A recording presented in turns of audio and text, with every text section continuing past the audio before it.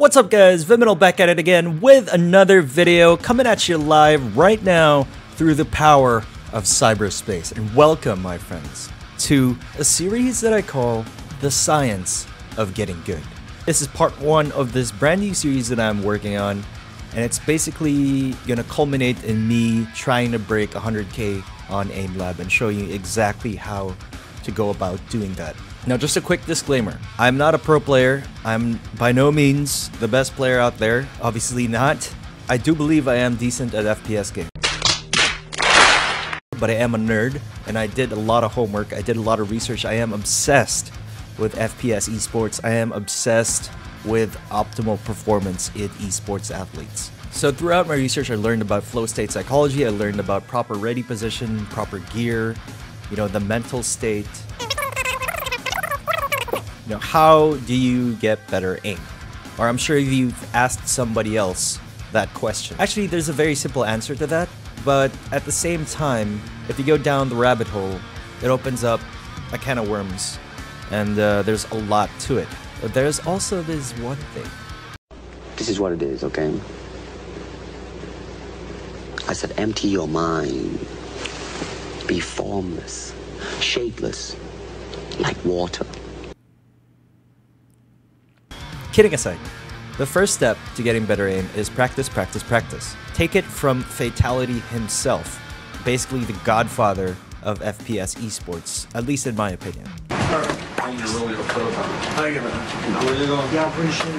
Practice, practice, practice, practice.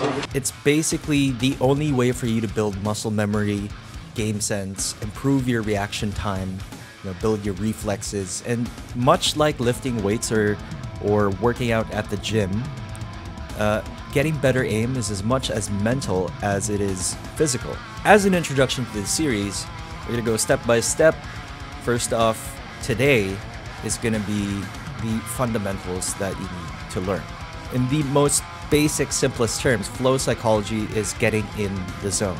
But of course, very complex to explain, especially if you're a medical professional, which I am not. But essentially, flow state is being in the zone, and it's a very popular term being thrown around in esports right now. Now, how do you do that? There's a myriad of techniques like box breathing, getting proper sleep, just the right amount of caffeine, etc., etc., etc. It could go on and on and on, and it's different for everybody. The main thing, I think, is what helped me a lot, getting a proper ready position. Back straight, arms in a power position, like spread out like this. I'm not hunched over the desk, or I'm not angled above the desk. Speaking of all that, I just want to reiterate the importance of having proper sleep. Now, in recent times, it's been popularized that gamers are team no sleep, or we don't need to sleep because we play 24/7, but definitely not for competitive esports. Much like an athlete, you have to get proper rest, proper nutrition before you actually perform. And for you to play at your best, you need 8 hours of sleep, or at least you don't have to be tired. Because if you're tired, your reaction time slows down quite a bit, and that's how you D-rank, my friends, in Valorant.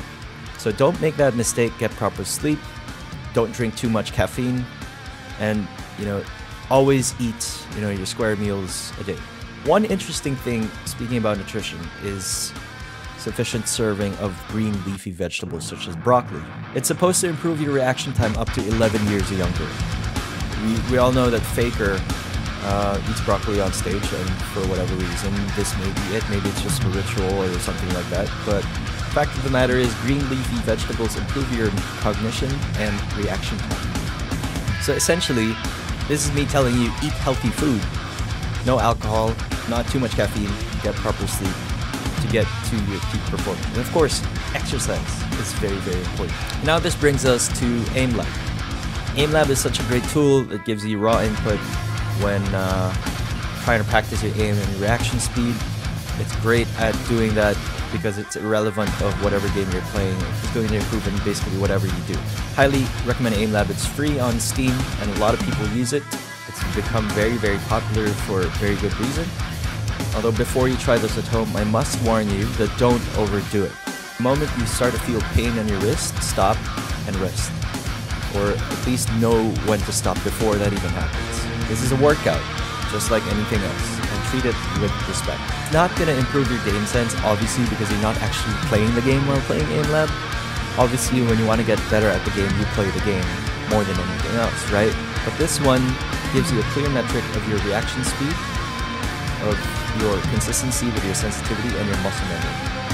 Last but not least, on how to get better aim, this is something very basic, but a lot of people struggle with. Find your comfortable sensitivity. Find your comfortable DPI and effective DPI. Don't be afraid to experiment, but if your aim doesn't feel jittery and you can hit corner shots, you can flick the corner shots rather easily. The end goal of this series is for me to show you how I will break 100k on AimLabs at the end of this series. This is episode 1, applying these steps, which I will discuss further in the future episodes. I'm very curious to see how far we can go. Thank you so much for watching. This has been Vyminal. Catch you next time.